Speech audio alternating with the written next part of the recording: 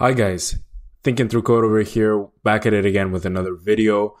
Today we're actually going to close a loop on grid geometry management by simply talking about resizing your window. It's a very easy video, guys. Just two examples that I have for you guys and you'll pretty much get it. So once again, I give you my advice. Watch this video in 1080p. The code is going to look a lot cleaner on your screen and a lot more readable.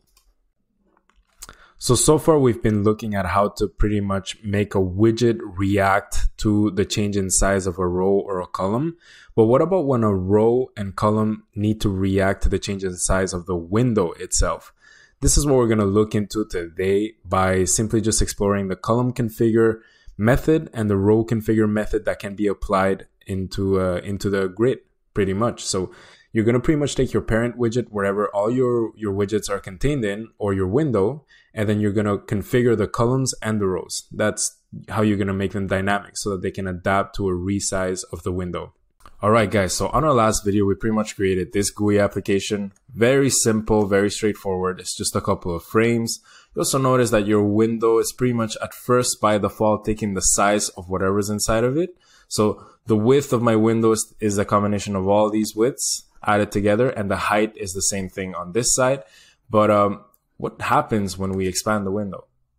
You see a lot of dead space, right? And that's not truly efficient. Like, for example, if I do this, I want my application to adapt to it. I don't want it to have some dead space. So this can become problematic because there is no app out there, web app out there that simply is going to have a fixed window size all the time.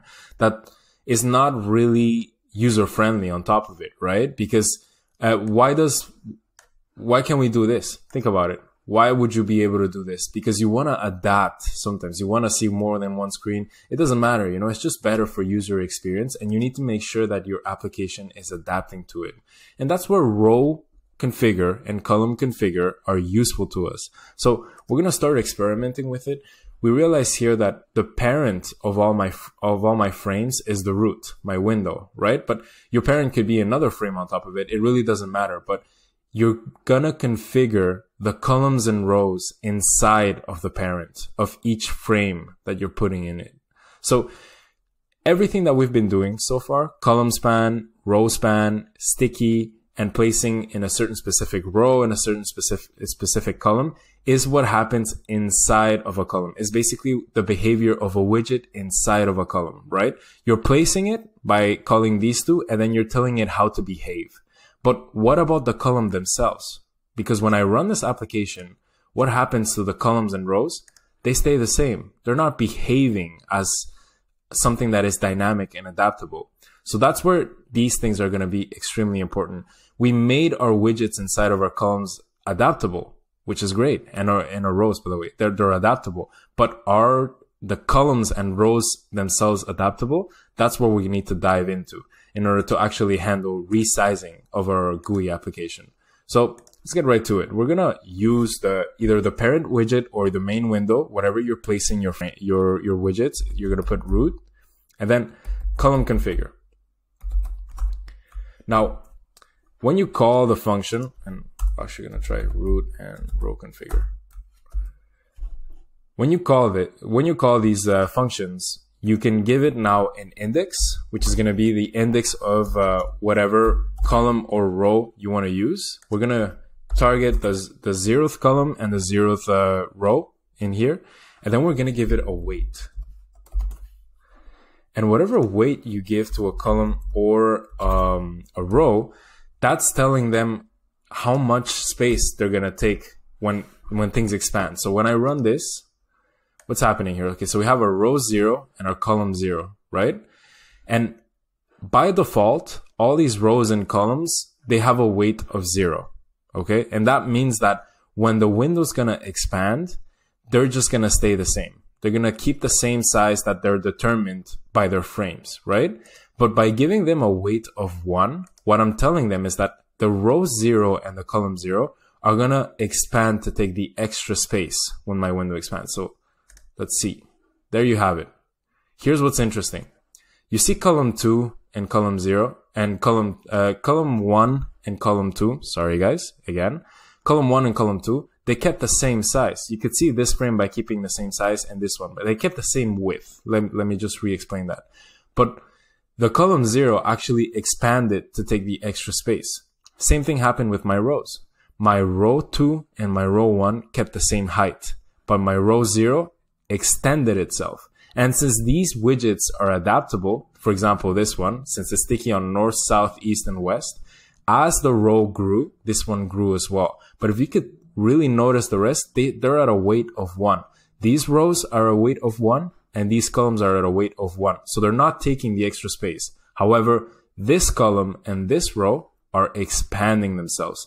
Just like I explained, this one is sticky on north, south, east, and west. The same thing happened here. Its width changed because the column on its own changed. And that's how you use this. So let's go ahead and try another example. We're going to close this GUI application, and you know what? We're going to take away the row for now. We're going to get back to it.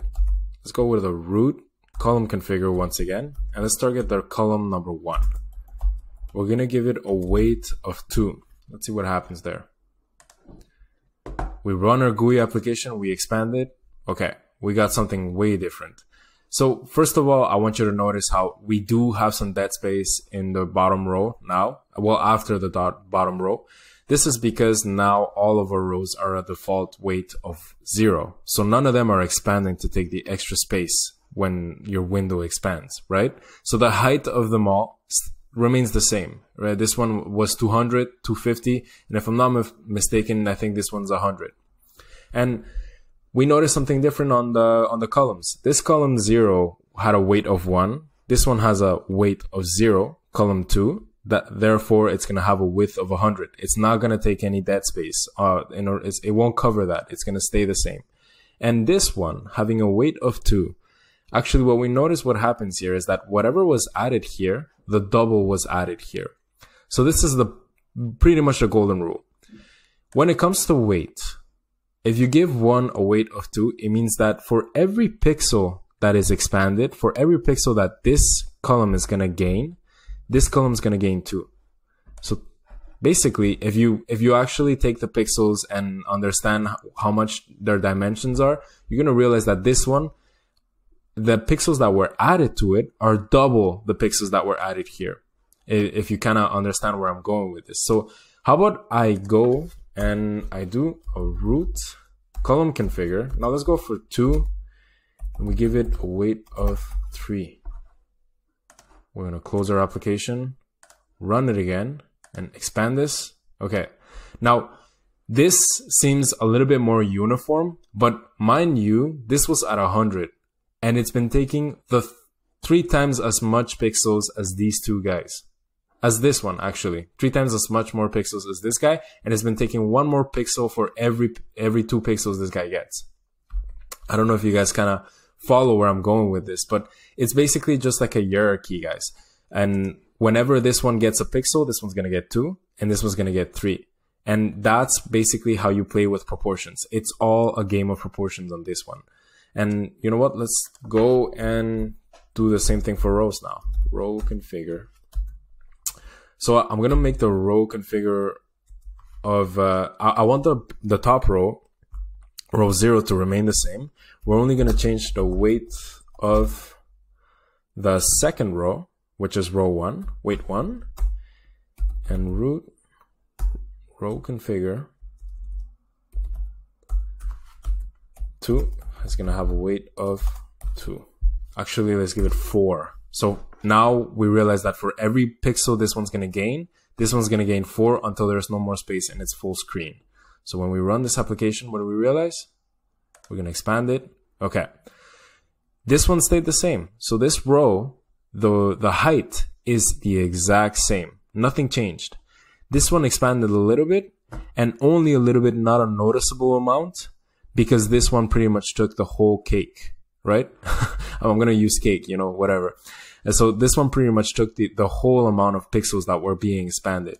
So since this one is expanding at a faster rate than this one, the space looks a little bit more uniform, but this still applies. And guys, it's as simple as that. That's how you make your window more dynamic, and that's how you can adapt it. You see this? You can adapt it to any space that is being taken. and it's a better user experience. You see how this one is expanding, but this one is expanding faster? That's because of the weight being 4 against 1. And that's it.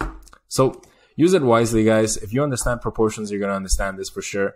And that's going to be it for this video.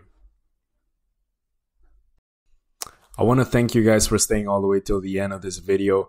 You already know the drill. If you like this video, click the like button, press the subscribe button, and click on the notifications button so that you know whenever I'm going to post a video. If you did not like it, or if you want to leave a comment, feel free to do it down below. I'm always all ears for you guys. So thank you so much, guys, and have a good one.